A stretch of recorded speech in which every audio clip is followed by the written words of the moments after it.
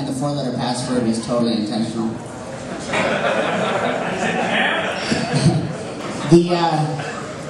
So we live in Alberta, and kind of what ended up happening is we got involved in the industry, or the energy industry, or at least I did. And we ended up working with an industry partner and energy services companies, and what we found out is that they really have no information systems. It's very much a cowboy industry. You know, there's black stuff in the ground, it makes them money, everybody gets rich, they love it all.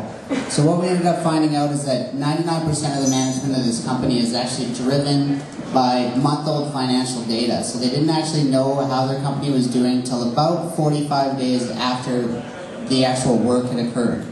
So kind of where we started was we built a resource management system company, or piece of software that was lightweight, field ready, and field deliverable for the energy sector. But from that, we've been able to actually kind of grow it to encompass like the entire operational management of energy services companies. So kind of what you're seeing here is a monthly dashboard, or a real-time dashboard, that kind of gives you up-to-date utilization statistics, that actually does financial forecasting on today's approximate revenue versus your monthly trending. It shows you utilization statistics. If you've got some of the other systems in the system, it'll show you real-time permit tracking so that you know whether or not your trucks are up to date. It'll show you your CVIP inspections. It'll show you your expired employee qualifications. So what we kind of did is built this all-encompassing resource management and dispatch solution for energy service companies. So as you can see, by the euro, a lot of it is Ruby. The first iteration of this, because the product's actually been growing for about 3 years, is actually based on a PHP 5 framework. So we're actually relegating out the PHP 5 framework and replacing it with all Rails and Ruby stuff. So what you see is pretty basic layout, but we're only going to show you a couple modules today just to save some time. So one of the biggest modules is obviously the dispatch module. So the dispatch module is actually where the resources are dispatched and tracked. And what it kind of represents, and it looks very basic and primitive, but that's based on the market that it goes after. 99% of these companies actually dispatch based on a big white grease board stuck to a wall in an office. So what we kind of did was, for privacy concerns, for information sanity concerns, is we kind of digitized the whiteboard. We didn't make the progress of changing the user experience all that different from their day-to-day lives. So there's tons of different functionality in here. It's kind of gross and dirty and very overwhelming, but it's based on the fact that everything is preferenced, everything is user provided, so there's filtering capabilities. We've integrated with a lot of the real-time GPS truck tracking systems, so that's becoming kind of a de facto standard in the industry, is to have real-time GPS. And what we've pretty much done is digitize the entire dispatch portion of their company. So aside from just the dispatch, we've actually got an entire safety management system in here, which we call SMART, Safety Management and Record Tracking. And what it is, it essentially handles all your WCB claim management. So we found that about 99% of WCB claims were actually related to a resource dispatch. So using the information from the resource dispatches, we've been able to actually populate a ton of the data relevant to the WCB claim management. So what you're seeing is kind of a walkthrough of a real quick, and you can see some PHP 5 elements in here that are kind of getting relegated. And but what we've built is an entire encompassing safety management, tracking, and WCB integrated system.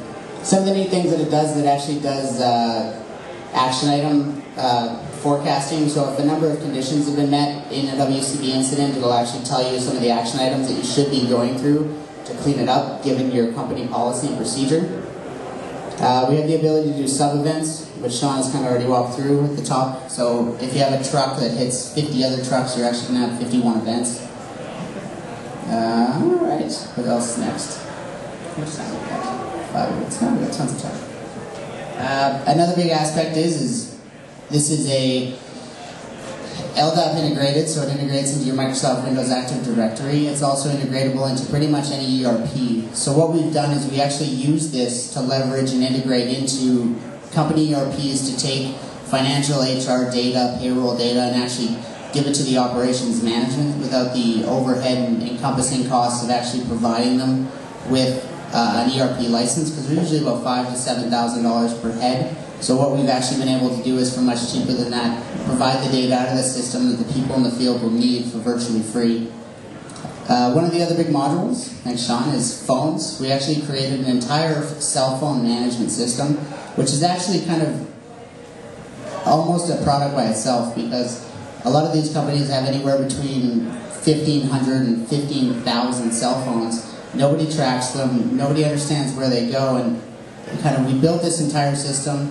It's integrated into TELUS, eCare, it's integrated into the Bell billing systems, and it'll actually parse the invoices out, create the bands, create everything else relevant to a phone. And then we can dispatch it to a payroll record, to an employee that was created in the ERP, so we can kind of track it, we can generate reports from it, and we can actually do payroll deductions directly from the system, which is a larger aspect in the oil and gas service companies, because when you give them a phone, they end up calling their wives and spending $400 or $500 a month extra on their phones, so you actually get the deduction off of them. Alright. What else should we show you guys? Let's do transportation.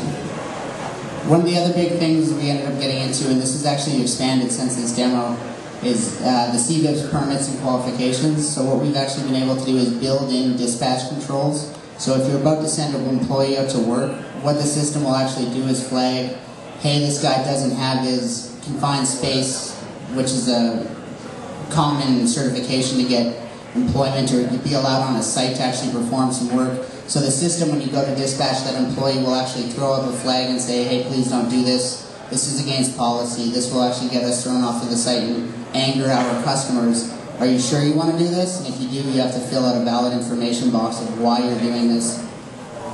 But I think at a whole part, that's pretty much it. We've got a bunch of little modules, but if anyone want to kick to questions, that's fine. Business model? Business model?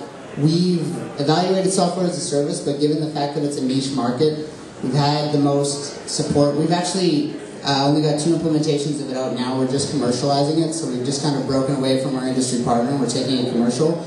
But given the industry and the nature of the industry, what we've ended up doing is it's looking like it's going to be a bigger sell as a fixed cost. So you buy it from us, you pay us yearly maintenance just like an ERP. So to date we've had no financing, we've had no need for it actually. We've been quite successful, and we've got a lot of interest. Anybody from the industry that's kind of seen it, it's kind of pushing the limits of what's out there today, which is in the industry service. It's a good thing to hear because there's a ton of money in it. So we've had a lot of positive feedback.